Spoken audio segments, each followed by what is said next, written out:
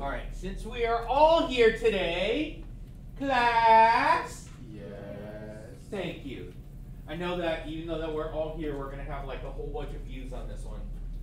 So, yeah, that's me casting shade at people. All right, so going through here, determining where trigonometric functions are continuous. Now, remember, sine and cosine are waves. Tangent, cotangent are not. You need more copies? Yeah. What happened to the other ones? I don't know what happened to us. Oh my goodness.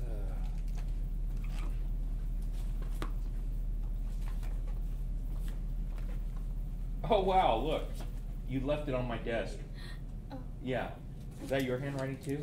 Yeah. Yeah. Okay. Thank you. All right. Tangent, cotangent are non-continuous because they're sine over cosine or cosine over sine. So every place where the denominator is 0 is going to be an asymptote. So therefore the same thing works for their inverses. They're all are going to have asymptotes on this one. This is a good reference to always go to. Sorry about that. All right. Determine where exponential or logarithmic function is continuous. Exponential function is continuous on its domain for all real numbers. That means that there's no place in which that it is going to be undefined.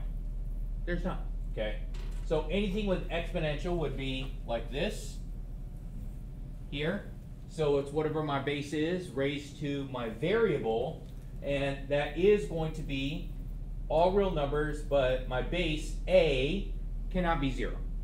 Okay? And if it's 1, it's also not, doesn't work. Why does it not work if it's 1?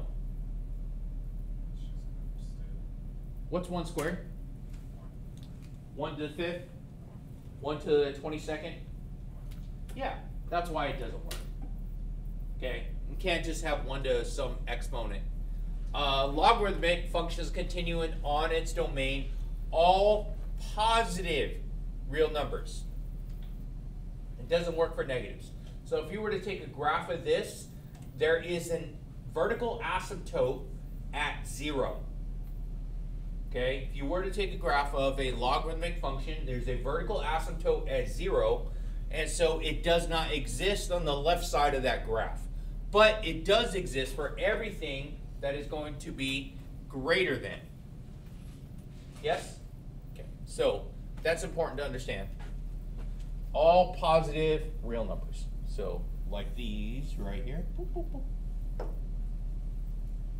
Now, these ones right here are really good rules to go along with. So limit A is constant, it just gives me that, whatever A is. Limit C, it is just going to be a variable there, it's whatever that is. So whatever you're plugging in there. All these right here are plugging in, but the key ones that I want you guys to focus on the most are these two right here. Out of all these problems that we're going to do, these ones you need to memorize. You need to at least recognize them and say, hey, sine theta over theta, it's kind of like when I was talking about when we were doing the homework problem today.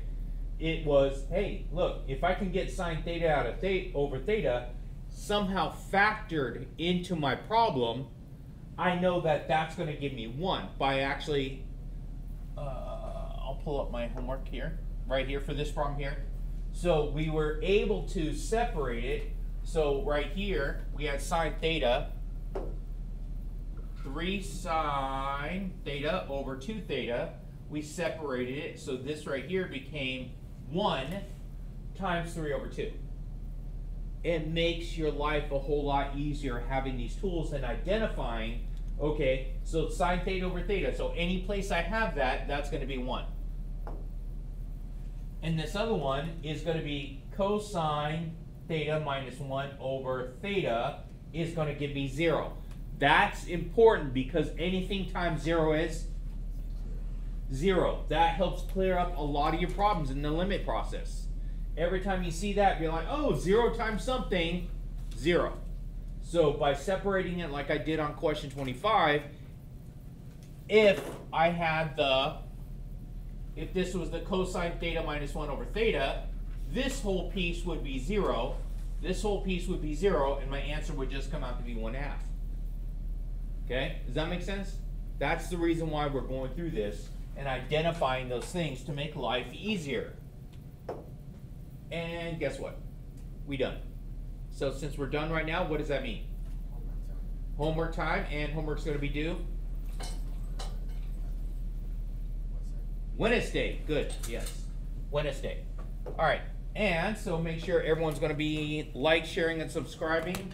And there is a sale on the hoodies. So if you go to the website, okay, buy my merch.